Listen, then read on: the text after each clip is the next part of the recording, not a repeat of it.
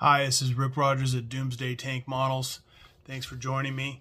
What we'll be covering this round is that this episode is I found a new tool for Zimmerit that covers 1/35th, 1/48th, and 1/72nd scale. It's a company out of China. This is going to be my first Zimmerit venture with epoxy putty, learning from others on YouTube as well. So I'm going to update you on this tool, see what you think of it, and a couple improvements I've made on the tool itself that I think long run will make it last a lifetime. So I'm just going to show you what I got going and see what you think. Let's get into this.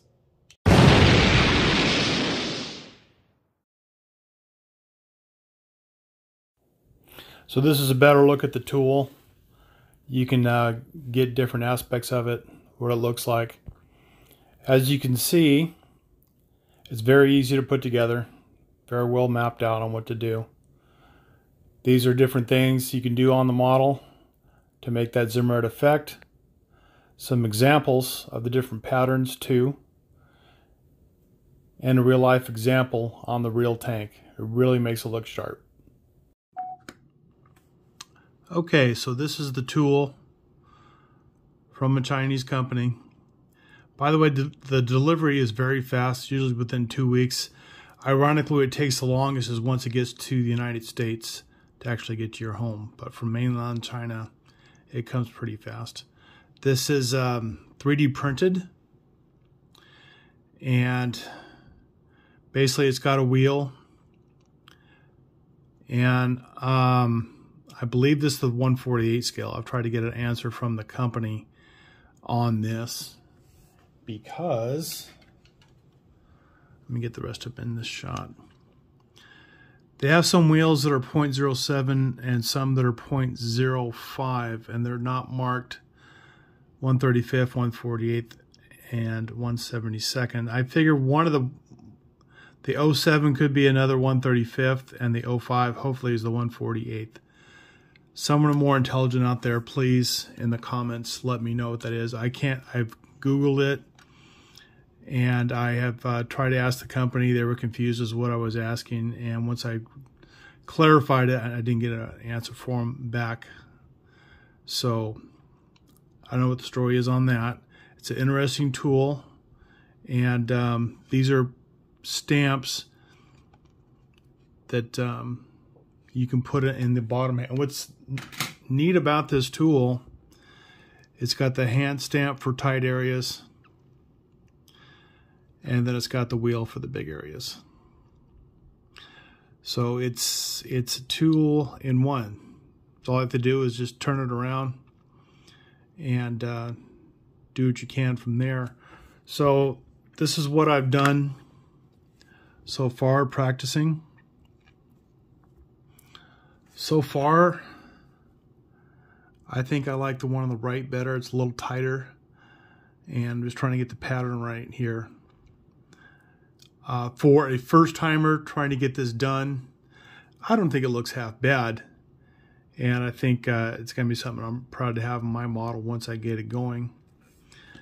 And I have started the back of the vehicle where the exhaust system is. It looks a little rough right here because I'm just playing with different putties. Starting in the back, I think would be better for me, the back of the model, and since more things are going to be on it anyway, and just use the rear hull as a learning process. So it's not intermarried very well, as you can see, but I'm just trying to learn through that, and then doing some further stuff on big areas with the wheel. So hopefully this will work out well where I can give you a demonstration on this. I'm going to spray this a little bit of water.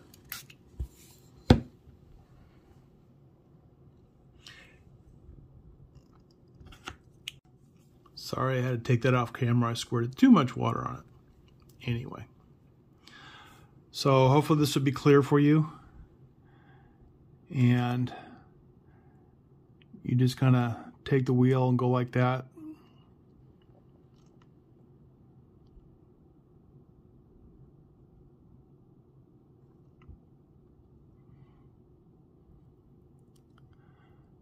And use moderate pressure, it seems. So that's just a demonstration for you. The harder you press, the better it's going to get. See if I can't do one more that's a little more distinct.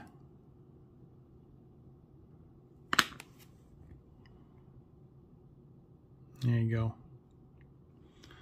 So once you get the right pressure involved and the right amount of water on top of your epoxy putty, the impressions are pretty good. And I'm just going to have to learn how to get them about the same width because of the pressure I'm using.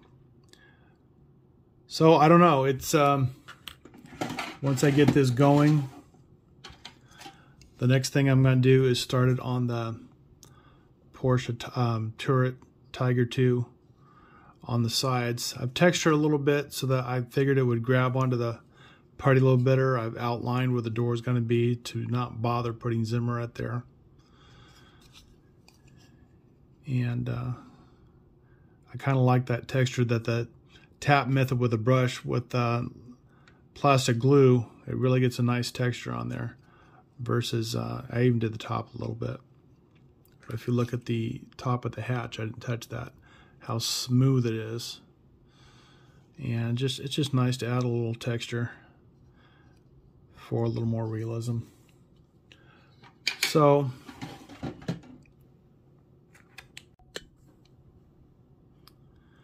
this is when I started with another kind of tool, also a useful tool, the trumpeter. I'm not even sure this is the right scale. It looks pretty close to me. Also maybe 1/72nd, but this is what I did as part of the mantlet, excuse me. And I actually like this so far. And it comes with a hand stamp as well. So I'm trying back and forth both systems and to see what looks better.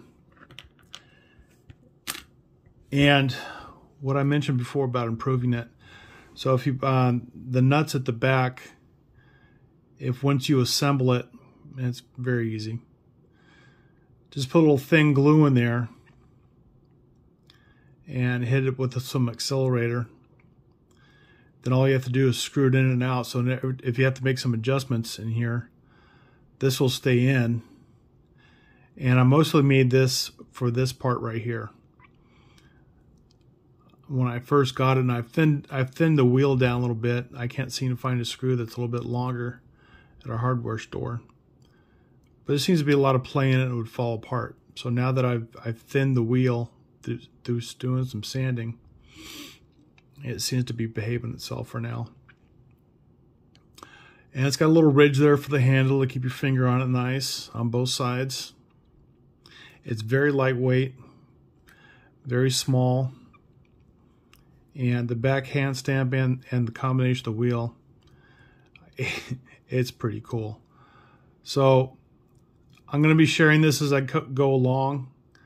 My first Zimmerit project, Tiger 2, and it's something new to do, and it never ceases to amaze me. I don't get bored. I just get involved in something else and try to get good at it. So anyway, I'm going to try to keep you more updated on the Tiger 2 with Porsche turret, and I also have the Tiger 2 with Henschel turret that I just put a paint job on that is in my last video. And I will be doing probably both progress on those, so you know what's happening. And I can keep you updated any techniques that I have that may help you. Hopefully they will. So I want to thank you for continuing to watch my program, and we'll see you on the next one. Thank you so much, and please, if you like what you see, if you're interested in seeing more and interesting subjects, let me know in the comments. But please like, subscribe, and share And when you subscribe, please make sure you smash it and hit that black bell. That just signifies you'll get all content from me if you would like to do so. So thank you very much. Thank you to all my subscribers, new friends, old friends, family, and everybody out there. Thank you for watching what I put out. Thank you very much. Bye-bye.